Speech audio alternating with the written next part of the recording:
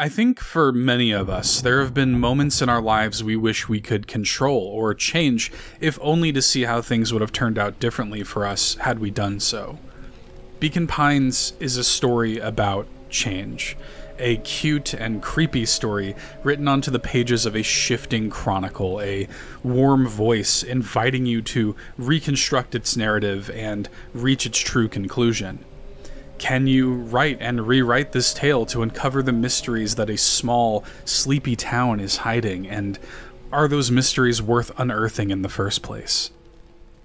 Beacon Pines takes place within a storybook, and you play as both its reader and as its protagonist, a young boy named Luca Van Horn.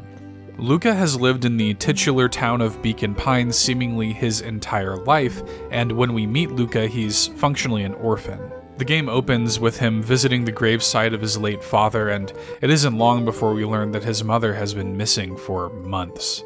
He's now under the care of his gran, who recently moved in as his new guardian, a living situation that he's still adjusting to. And it's the beginning of his summer, although the air carries an unusual chill, and it becomes clear pretty quickly that not all is as it seems in Beacon Pines.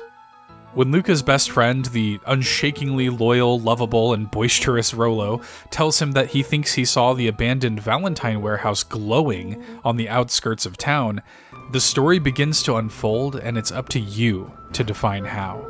And you do that by use of the Chronicle, the central gameplay mechanic in Beacon Pines. At key branching moments of the story, the player will be given the opportunity to fill in a word on the pages of this book using a charm. Charms are essentially collectible words that hold the power to change the game's narrative at your will. It's kind of like story Mad Libs. When you use a charm in these moments, a branch is created in the Chronicle, putting you down an entirely different story path, one that may not be the one you're looking for. Charms can be earned and collected in many different ways, from moments of conversation, to direct story beats, to completely missable and optional moments of player discovery. A big part of the game is going down branches of the story to earn charms that you need to progress in other branches, so you'll be circling back to previous points of the Chronicle often throughout the course of the game in order to achieve this.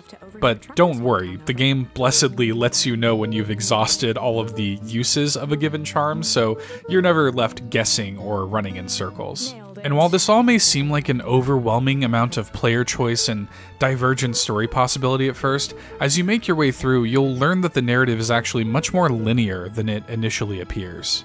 There is a true ending to this tale, a satisfying one and a hard-earned one, but some players may feel like the game's impossible promise of near unending story branches isn't fully fulfilled.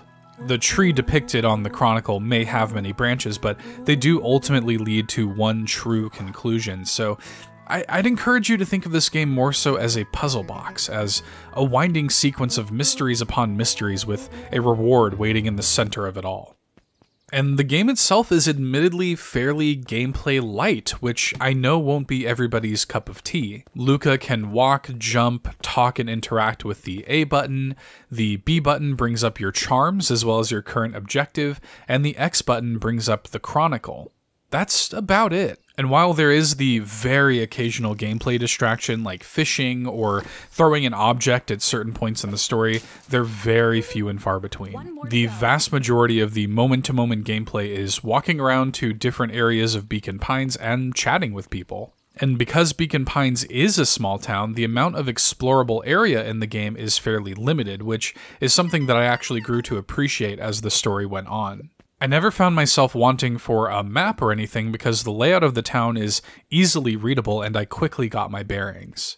I know how to get to the diner, I know how to get to the treehouse. And this level of quiet familiarity makes it all the more interesting when the game does begin to reveal its layers to you. Helping you along is a narrator voiced beautifully by Kirsten Mize. I hope I'm pronouncing her name right because she deserves special attention for her performance as this disembodied, nameless narrator.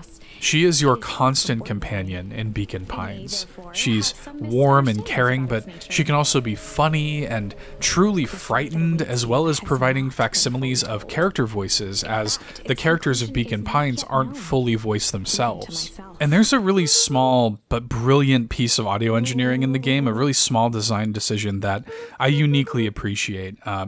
Kirsten's breaths between sentences have been left into the audio, into the recording, which gives her performance such a natural feel that it wouldn't have otherwise. Dear reader, forgive me for this interlude. Remember that charm you found in the dandelion patch? There are more of those special charms to discover throughout Beacon Pines. They've been known to reveal themselves to those who are willing. It really helps this feel like a story is being read to you as you're helping write it. And speaking of writing, the writing may actually be the sharpest arrow that Beacon Pines has in its quiver. This is a gripping mystery, very well told, and it'll keep fans of stories like this totally engaged throughout its 5 to 7 hour runtime. I'm somebody who lives for a good mystery, or one of these supernatural, kids in peril sorts of stories. And in spite of its painterly aesthetic and the cast of cute animal characters, you might be surprised at how mature Beacon Pines can be. It's never anything too serious, some mild swearing here, some scary or perilous situations there, but it's worth noting that some of its subject matter may be darker than you initially expect. Developer Hiding Spot Games self-describes this game as Winnie the Pooh meets Twin Peaks, and that probably gives you a really solid idea of what you're getting into here. A strength of the game overall is its cast of characters, both major and minor. Like other small-town children in peril stories, such as Stranger Things or The Goonies, or even something like Night in the Woods, Beacon Pines features a small, intimate cast that's impossible not to fall in love with. Your core trio is combined of the aforementioned Luca and Rollo, as well as Beck, the new kid who just moved into town with her 2 moms. There's a seedy corporation that's sort of taken over the town, as there always is, and there's a sense of sinister history bubbling under the surface. But even beyond that, you'll grow to know and love minor characters that feel like real fixtures in this world. I found myself drawn to disparate interactions with small characters like Mr. Sinclair, the stubborn old man who naps in his chair near the Perennial Harvest building, or Miss Hatch, the nice woman that can always be found reading her book in the town square.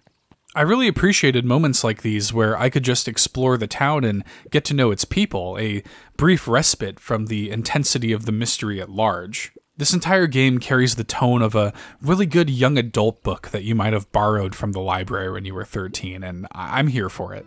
I'm also here for the game's aesthetic, which, I mean, one look at it and you can see that it's gorgeous. The character designs are memorable and striking. The painterly artwork and use of color absolutely pops off the screen. And I love how each area of the game is almost shrouded in ethereal clouds, not unlike the dreamy illustrations found on the pages of something like Winnie the Pooh.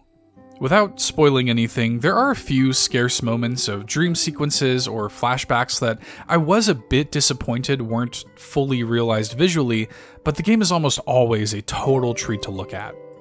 The music is no slouch either, and while I'm not exactly finding myself humming its melodies long after seeing the credits, there are some truly special moments in this game that are punctuated beautifully by its music.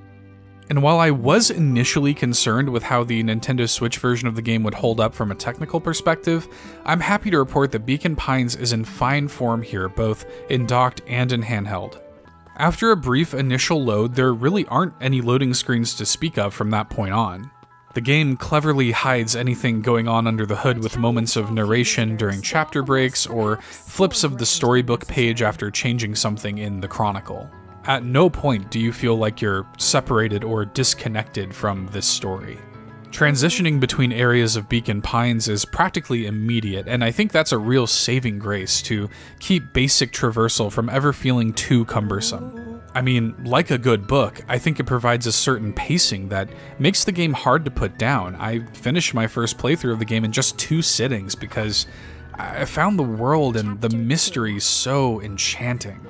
If you love a great story with a compelling mystery to solve and layers of it to slowly peel away, Beacon Pines should absolutely be on your radar. This is the perfect game to curl up with on an autumn weekend and get lost in like a great book. It may not offer much in the way of moment-to-moment gameplay, but for me, it more than makes up for that with its lovable, relatable characters, the unique nature of the chronicle, and the immaculate writing and narration throughout.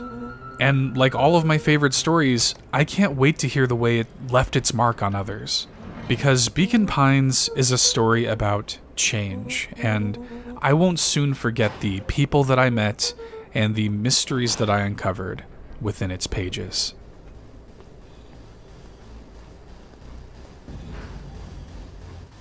So there you have it, my first proper video review for a really special little game. How'd I do? Comment below, let me know if you're planning on playing Beacon Pines for yourself. I would love to hear from you.